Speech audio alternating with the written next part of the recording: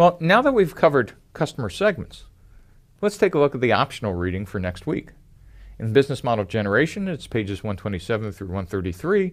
In the Startup Owner's Manual, it's pages 98 through 111 and 332 through 343 and pages 406 to 412. The homework for next week is for your customer segment. What are the pains, gains, and jobs to be done? You might have some great hypotheses, but there's no possible way you could know what the facts are without talking to a bunch of those customers. And for me, the ultimate test of whether you actually knew what you learned from those customers is draw a diagram of how they work. Even for consumers, I want to understand that you know the day in the life of those customers.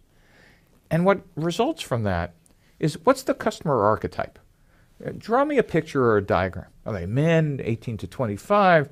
Are they women in the Midwest of the United States, 40 to 55? Are they located in Europe or in Asia? What is it about those customers? And more importantly, how do they solve their problem today? And how does your value proposition solve it?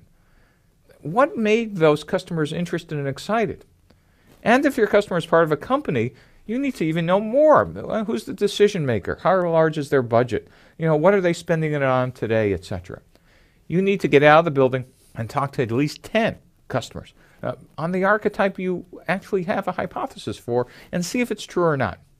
Some examples are in the link below of other teams that have put together presentations.